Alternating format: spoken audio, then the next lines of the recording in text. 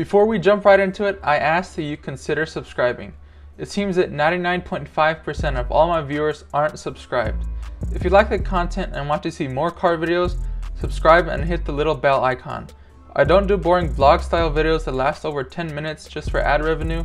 I get right into it and make videos in hopes that you learn something new. So consider subscribing. It's free. Yo, hey guys, it's me again, and today I'm going to show you guys how to remove brittle vinyl tint from your headlights. Now first of all, I bought this car with the headlight tint already applied from the previous owner, and I'm guessing that this car was kept outside considering some of the carbon fiber accessory parts on the car were already fading. The headlights suffered the same fate and the tint itself looked faded, so of course I decided it had to come off, but the tint was being troublesome. I tried a heat gun to warm up the vinyl in hopes that it would make it easier to peel, but the vinyl itself was so brittle from the exposure of the sun that it would not come off at all. Bits and pieces here and there would fall off with me trying to scratch it with my fingernail and heat gun, but that method would have taken me ages to get everything off. The vinyl tint was basically plastic at that point and would break and chip no matter what. The vinyl had lost its elastic properties from being baked by the sun, so what you need to do is give it moisture to help bring back the stretchiness of the vinyl. First, I tried using WD-40 as that's what people said online, but that just made the tint more shiny and slippery. The vinyl itself was still brittle, so that did not work. Fortunately, my mom had just bought a clothes steamer because she was getting tired of ironing. It was still in a box just sitting there, so I gave it a try. This steamer was only like 20 bucks. I'll go ahead and leave a link down in the description below. But let me tell you, it worked like magic.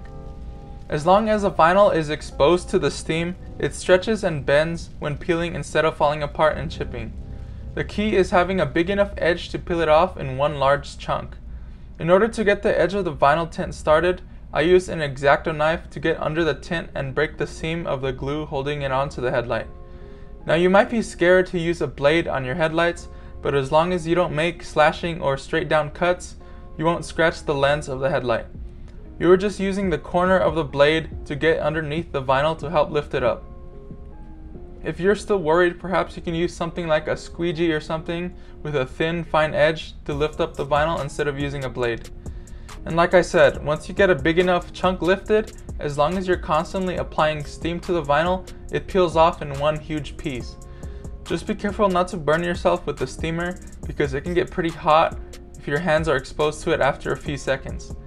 Your fingers are also going to get all wrinkled because of all the moisture, and my mom says that if you do it long enough you might turn into a fish.